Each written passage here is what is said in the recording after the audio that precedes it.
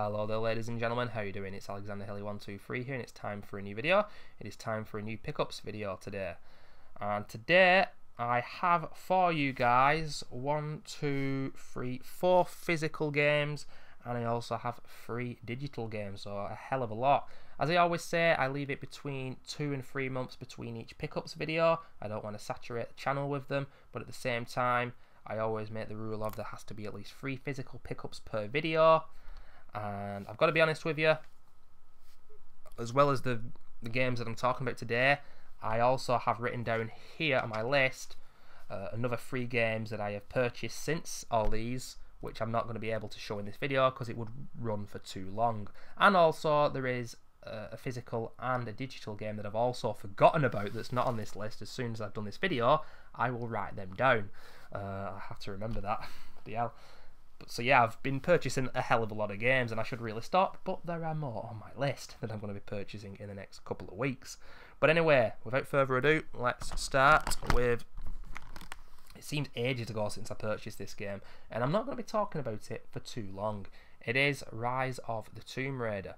Now, before this game came out, and just as it was coming out, I remember a lot of the hardcore Tomb Raider fans wanting more tombs to explore, and a lot less constant gunplay, and I was worried about that because when I played the reboot of Tomb Raider back in 2013, I really liked the gunplay. I really liked the bow. There are a lot of modern games where a bow or a bow gun is coming into effect now, that kind of hunter survival element, and I love that kind of bullshit, I really do. And I enjoyed Tomb Raider 2013, but when all that came out, like I was saying about the hardcore fans wanted, I was on the fence and I was a little bit cynical because I don't really want that. Now, I love linear games, but I don't mind playing open world games. You know, I love Fallout 3.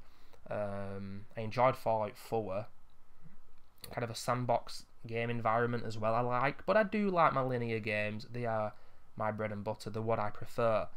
But I just didn't think with this game that it worked because this game is not that linear. It really isn't. It's a lot bigger than I thought it would be, and I didn't want it to be that kind of game, quite simply. This got great reviews when it came out, and I can see why people like it, but I just don't think it was as good as people said it was. And after about 30%, I'm not going to lie to you, I didn't even get further than that, so I can't speak about the rest of the game.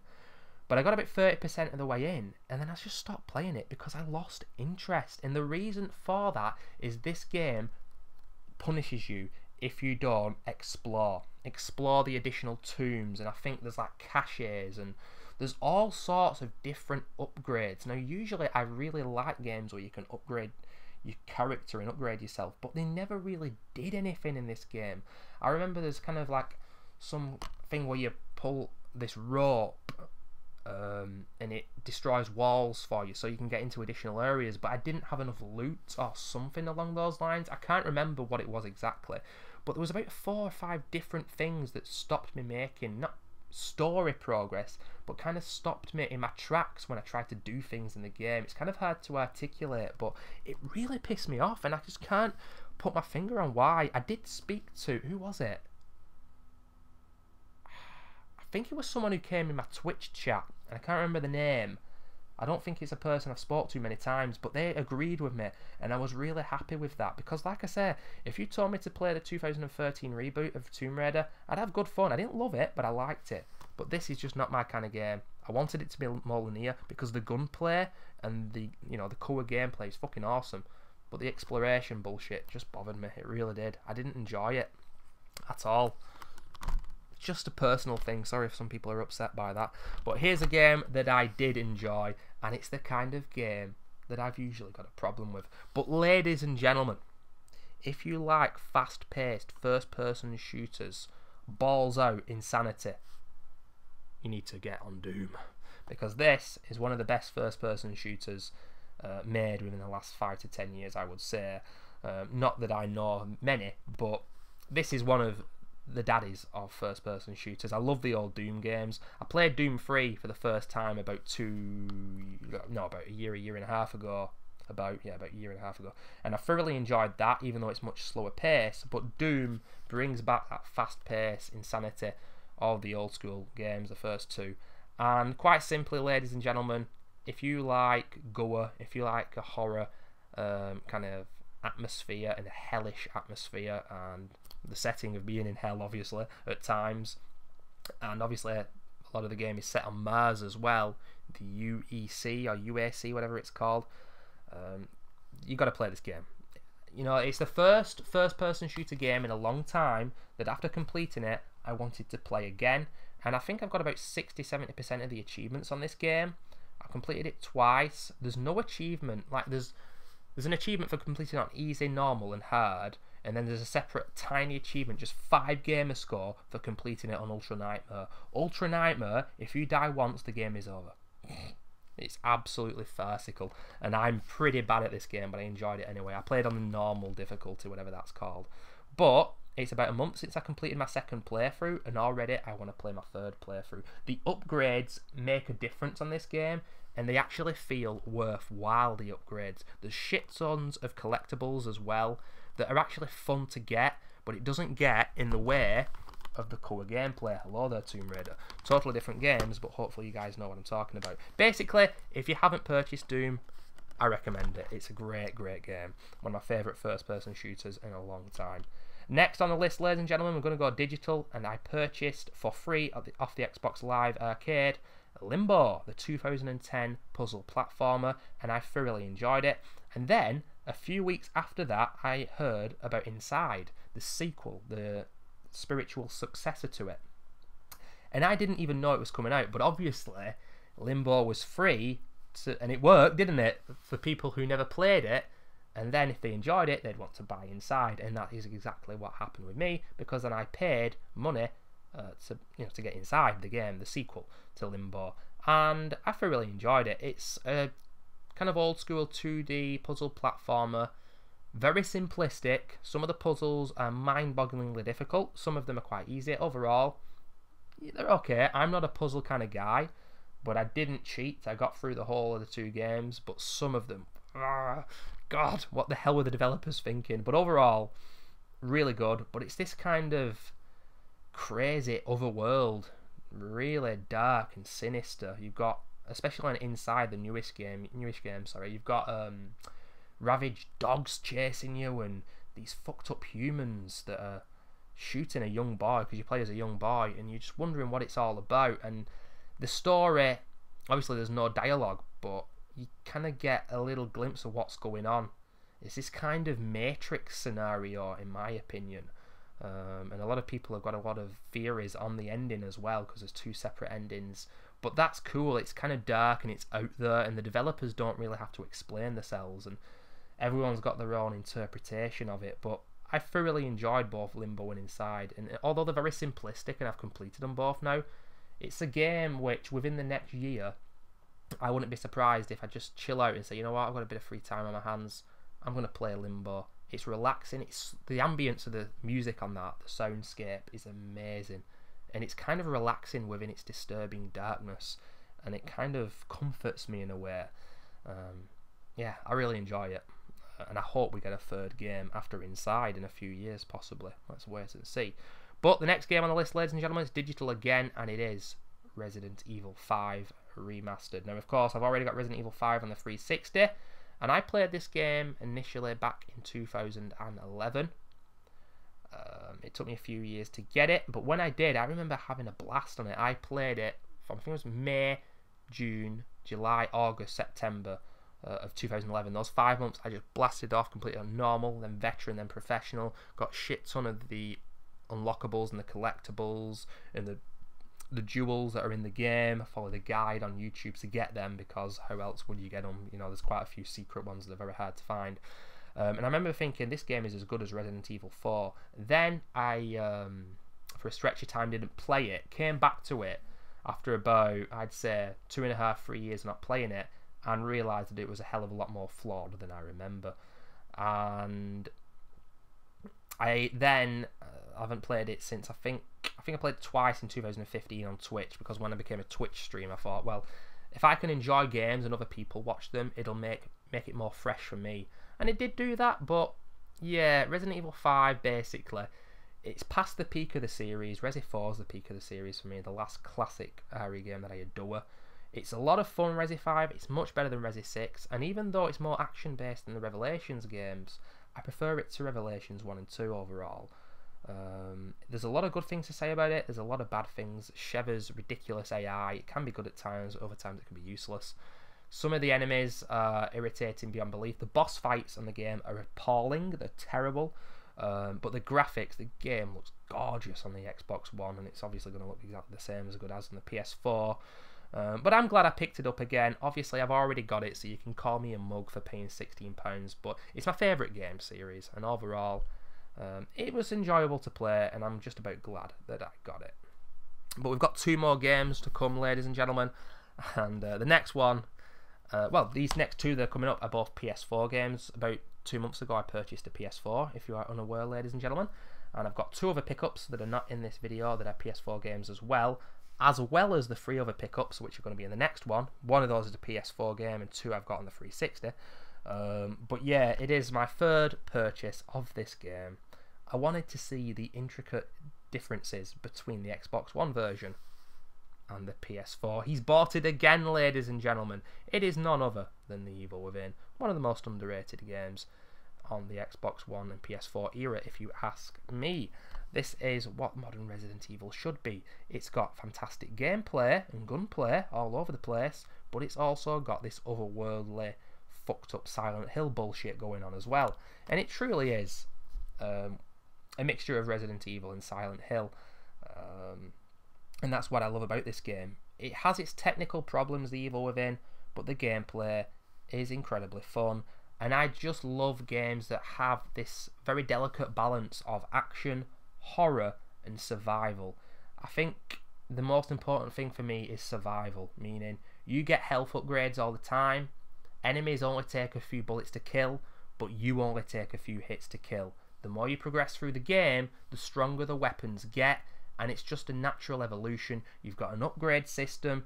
This game, the first time you play it, if you play on survival, you will get your ass kicked, but you get killed and then you learn from your mistakes on The Evil Within. There are quite a lot of uncompromising difficult parts, but once you understand the game's mechanics, it becomes so fun. And you know, I still do nightmare speedruns of this game. I'm like 15 minutes just over behind the world record. Don't think I'll ever get to beat the world record, because I know the guy who does it, but I'm pretty close. If they did leaderboards, I would say I'd be in the top 50 of the world, because not many people are as fast as me at this game on the Xbox One.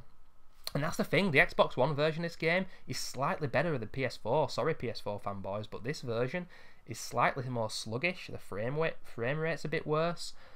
We all know that the game has frame rate issues and it's got technical problems, but if you get into this game and you understand how to play it well, you might just fall in love with it. I just implore everyone to give this game a chance. When it came out, it got a lot of 7 out of 10s and it's good, but it's flawed. But personally, I think it's a better game than the next game I'm going to showcase to you. But The Evil Within, we're praying in a few weeks' time at the Tokyo Game Show in 2 weeks that we get a sequel. Please, for the love of Christ, give us a sequel. And also give us a sequel to this game, because it is the main reason I bought a PS4, as well as the E3 showcase, Days Gone, Detroit Become Human, the fact that Heavy Rain is on the PS4 now as well, which I really want to play. The Crash Bandicoot games remastered, Final Fantasy VII is coming out on it before the Xbox One, the remaster of that, or the remake. But mainly it was for this game as well, and it is none other than The Last of Us, ladies and gentlemen. And I've had this game for about a month now, and I have just completed my 4th playthrough, I do believe. No, my 3rd playthrough, sorry. And I'm in the midst of my 4th playthrough now. I have a lot of things to say about this game, but I'm going to try and keep it quite succinct and short. I'm just going to Google whether that's a real word. Yes, I'm doing this while the video is recording. Deal with it. Succinct. Am I pronouncing that right, and does it make sense? It means short, doesn't it? It means to the point. Succinct. I don't even know if I'm pronouncing that right. Especially of something written or spoken briefly and clearly expressed. That will do for me. But yeah, this game, ladies and gentlemen, story-wise, atmosphere, ambience, music, voice acting, all absolutely sensational. Gameplay wise, very good, but I've got some issues. And at the end of the day, with my favourite type of games that mix together, like I said, and amalgamate this kind of horror, action, survival gameplay, the gameplay is the number one thing. And incredibly, it's the thing that I think holds The Last of Us back. Now, I went into this game fully anticipating feeling kind of like a Dead Space 3 situation, where you've got the alien monster zombie kind of enemies, blah blah blah, and they would be more fun to kill than the human enemies. And incredibly, with The Last of Us, it was the opposite way around.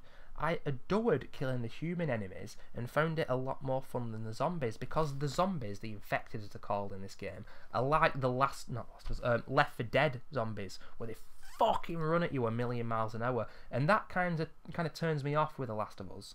Now, I'm just going to say straight off the bat here that this is a fantastic game, and it is a game that this time next year I will have completed probably another 3 or 4 times. Obviously, the more I get used to it, the less I play it, but there are certain games that I know I will return to, gameplay-wise, and this is one of them. I don't think I'm going to get as good as it as I am at The Evil Within and other similar kind of games that I love, but yeah, I really enjoyed it, and my first playthrough, I completed it on hard difficulty. Basically, there are, I think, 5 difficulties: easy, normal, hard, survivor, and grounded. I completed it on hard the first time, and if you haven't played this game and you want a good challenge, but not for it to be ridiculous, play it on hard. You will get a decent amount of loot and resource, but not too much. It will be a good challenge, and I promise you, it'll be just right. As long as you know not to use, like, there are some people, a lot of younger gamers will not understand what this is all about. You can't just go all guns blazing, and you've got to try and be resourceful. But at the same time, a lot of people said that grounded difficulty was the real way to play this game, and I do disagree with that, because on grounded you lose the heads up display, the HUD, the HUD, blah blah blah, and you don't see what your health is, you don't see how many bullets are in your gun, you don't see how many usages of the melee you have left, and the enemies are so much more diligent, and the clickers especially, you've got to move very slowly around them, and on grounded they know where you are straight away, and I don't like the clickers. Now, I'm not going to bother explaining what they are for people who haven't played this game, but if you've played the game, you might understand where I'm coming from here. The clickers are a bullshit one-hit kill enemy, and on grounded, oh my god, I died so many times, and it was similar to Akumu on The Evil Within. That's one-hit kill on Akumu. On grounded, it's kind of 2 or 3 hits and you're dead as well. I think The Last of Us is a harder game than The Evil Within, but most people think of it the other way around. But maybe I will be able to manipulate this game's mechanics and gameplay, because that's what it's all about. That's how you get good. You understand the exploits and bullshit like that. But what I really love about this game, first of all, I'm going to say off the bat, I'm going to go up to 20 minutes with this video. It's an extra long pickups video, mainly because I really wanted to talk about this. The bottles and the bricks, as diversion tactics and distractions, I don't think the bottles and the bricks do what they should do. I don't think the human enemies do what they should, and The Evil Within copies The Last of Us a hell of a lot, and that's all I was hearing in the build-up and in the year before I played The Last of Us, was seeing all these people who when I watch people on Twitch play The Evil Within, they were talking about The Last of Us, and The Evil Within does copy The Last of Us a lot, and if this game would never have been made, this game would have been different. And I love games taking inspiration from each other and evolving, making a new game. You know, no one is going to rewrite the rulebook up completely and give us something 100% fresh. What we want developers and games to take inspiration from others and then come up with something unique themselves. Because I played, you know, all sorts of games in the last 5 years that have reminded me of each other in parts, and that's really heartwarming, and I love that. But then they've come up with something fresh within their own game. That's awesome. But the bottles and the bricks are mainly used in this game for throwing them in the faces of the fucking enemies. Run up to an enemy, throw a brick at them, and get the crowbar and then whack them. I cannot express how satisfying it is to take someone's head off with a crowbar. It's proper manhunt stuff. It's brutal, absolutely brutal. But you only get a limited usage of the melee, and that is so good.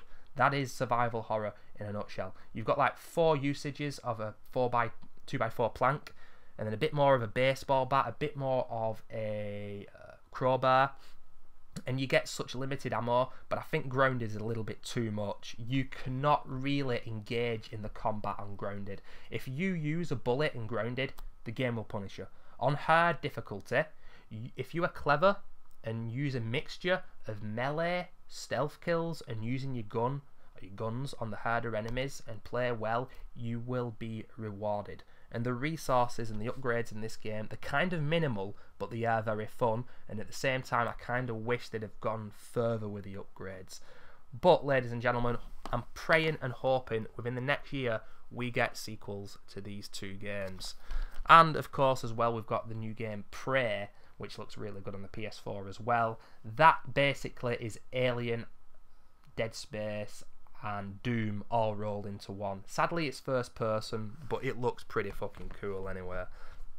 And of course we've got Resident Evil 7 in January to come.